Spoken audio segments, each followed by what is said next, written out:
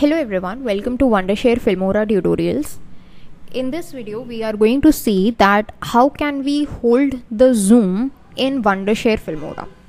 In the previous video we saw how to zoom in into a video clip, but after zooming in what we realized is that it was continuously just zooming in.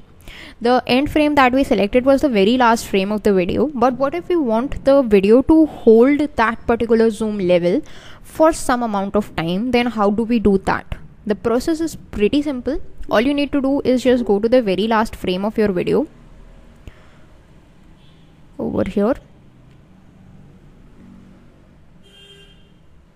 Okay, if you want to move in a frame wise fashion, you can just use these icons. So I'm just looking for the frame that says 2929 so that no more last frames are available, like this. Okay, make sure this icon is disabled.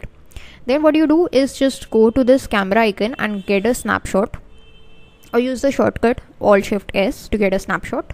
Once the snapshot is ready, just get the snapshot, drag it over here. The duration of the snapshot you can just select according to your wish, like I want a 5 seconds duration, so 5:1 is sufficient for me. Then just click on play. So what happens is for 5 seconds this zoom is holding. This is how you hold the zoom in Wondershare Filmora. That's it for this video. Thanks for watching.